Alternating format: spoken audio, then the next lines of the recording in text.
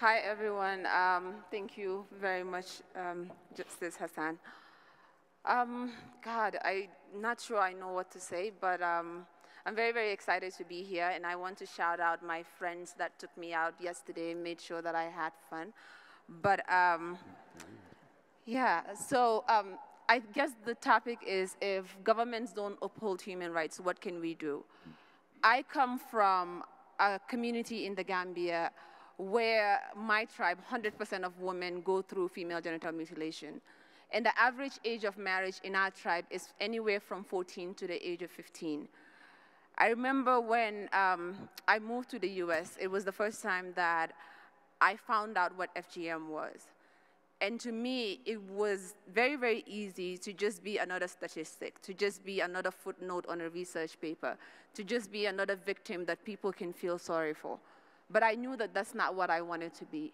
And I knew that importing solutions into our community is not how we get results.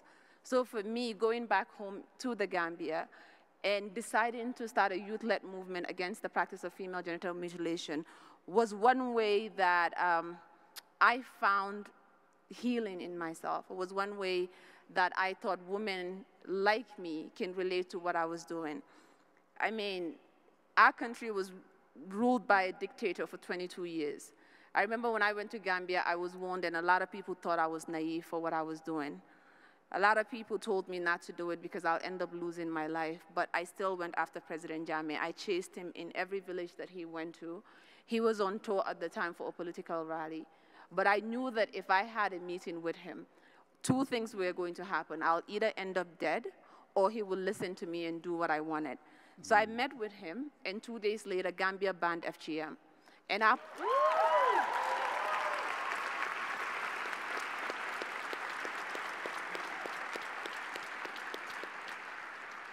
parliament also ended up enacting a law that made FGM illegal. But to me, it's not only about Gambia banning FGM, and it's not only about Gambia making FGM illegal. 200 million women globally are living with FGM. And it's no longer Africa's problem. It should be all of our problem. Women's rights are human rights. And we will not stand by a government that upholds cultural rights more than they uphold our rights as human beings. Yeah.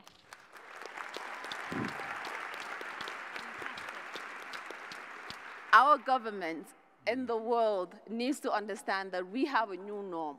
As young people, we have inherited some of the worst burdens by the older generation. But we have a chance to make sure that our future is better.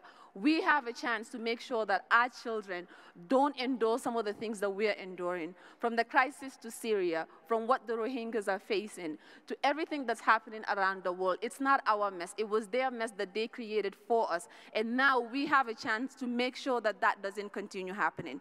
So for me, I urge all the young people here, if our governments don't uphold human rights, we lobby them, we pressure them, and we demand them to take action.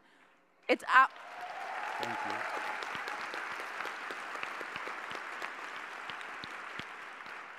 You know, when we are young, they tell us that we are very naive and we are very clueless. But I think we're the best generation. We're the most awesome generation. I mean, some of the things that we're doing. I mean, look at us. A lot of the young people that I met here, like some of them are in technology. I'm amazed. For the first time in my life, being at One Young World, I feel like I'm a young person. I mean, from a young age. Not only did I go through FGM, but I was forced to get married at the age of 15. And I was forced to grow up at a young age, so I never had a teenage life. I never went through a lot of the things a lot of teenagers went through. And from the time I started this work, my whole life has been focused on work, work, work. But being here at One Young World and meeting all of you, for the first time in my life, I feel that energy, and I feel like I'm young again. But it just shows...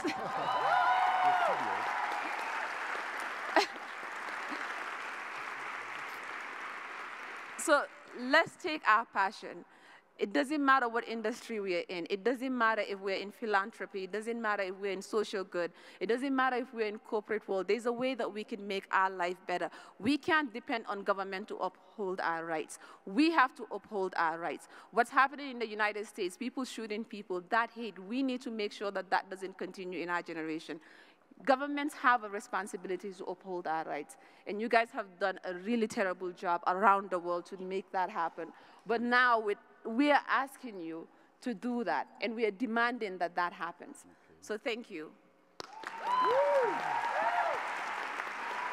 Thank you.